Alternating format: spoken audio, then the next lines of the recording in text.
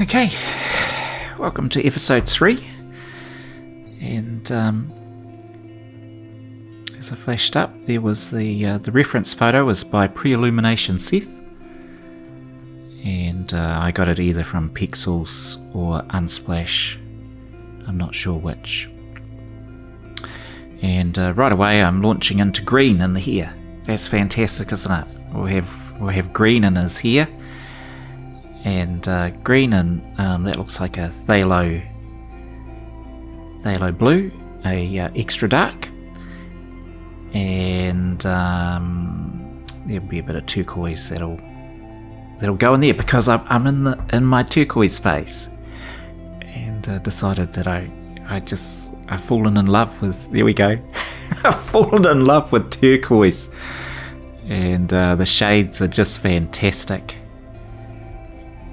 I think because there's grey in them, and there's a lot of grey in life, in colour, and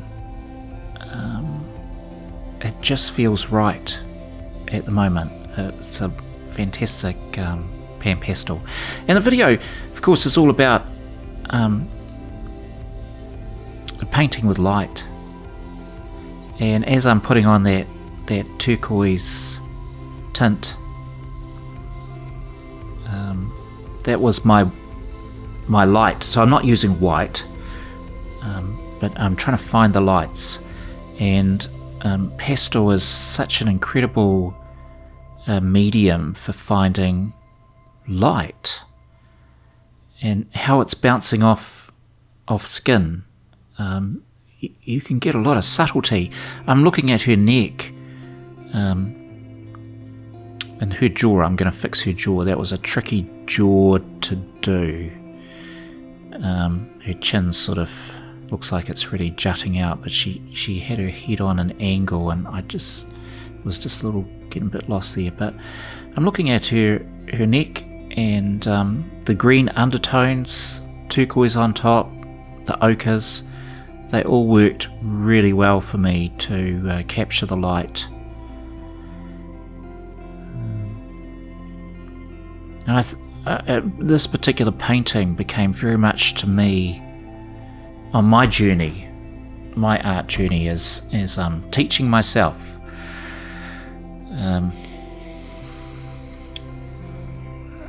Learning from doing, oh, that wee bit there, that was just great. Once I got that little line of orange tint around his eye, suddenly that the painting was where I needed it to be.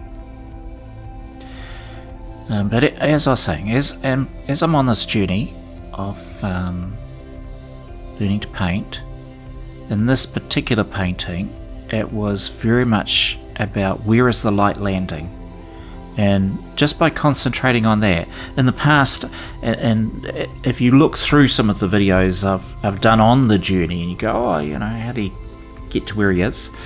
I tried all sorts of different things, like different underpaintings. We'll start off with a grey layer, and then we'll put a green layer on, and then we'll build it up like that. And in this particular painting, I more sort of freestyled it. There we've got with just a light blue for highlights in her hair. I just freestyled it and went, where are my darks? Where are my lights? And I think that's paid off. I learned a lot from this particular painting, and right now I'm doing a little series of I'm going back over some paintings I've done from 1 or 2 years ago, and just finishing them. I think at the time it was as good as I could get, and but to be able to go back and go, what would I do differently, and see how I'd use the colours and the lights in the past. So I'm doing that live from the studio. There'll probably be a playlist on that. It's preparing for an exhibition. So if you want to see how I touch up older paintings, His jacket is mainly done from turquoise, of course, and both the highlights are a turquoise shade, and then there's some pure turquoise in there, and turquoise tint for his shirt, and some extra dark phthalo. I was just trying to find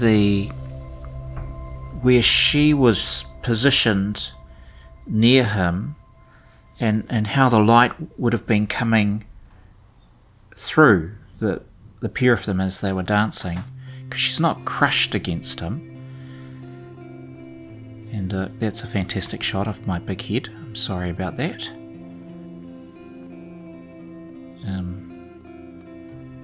Sometimes it's still a bit of a trick to work out where to position the camera, which is on a tripod, and not get it in the way of, so I don't knock it over as I'm painting.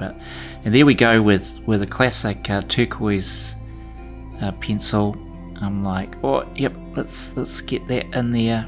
A little touch of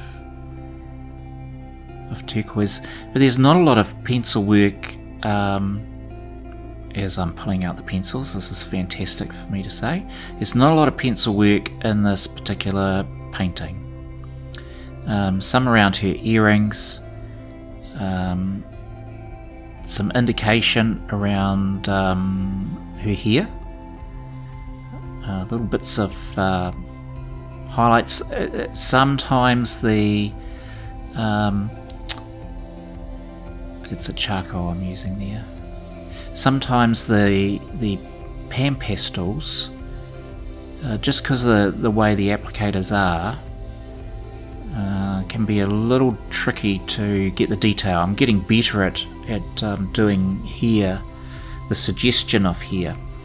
In fact, that's really what I'm learning too, that the light that you drop in with the pastel, that's going to give you the suggestions of shadow and where the light is falling. And if I can work out the direction of where the light's coming from, that's going to be a real game changer for me going forward in my art. I'm just coming to near the end of this particular painting. I'd been pretty happy with how this couple had turned out. In the reference photo, you'll see they're really quite dark. The contrasts are very strong, but in real life our eyes actually see into those shadows, and so the Panpastel is actually in essence more like what we would see with our faces. And then I'm just fixing up her poor old chin there and putting in, as I do tend to do with the Panpastels, the background, and just do little energetic squiggles. Oh look, energetic hand movements there as well. I must have been gesturing to the audience as I stream this particular one. And the blue, of course, is to contrast against the beautiful oranges that were used to build up their skin. Orange and ochre. Good grief. Ochre. So, which is now called yellow oxide by the Panpastels. So there's the finished painting.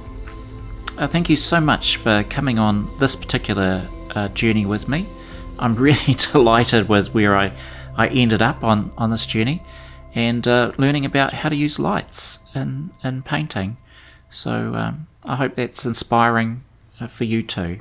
Thanks so much.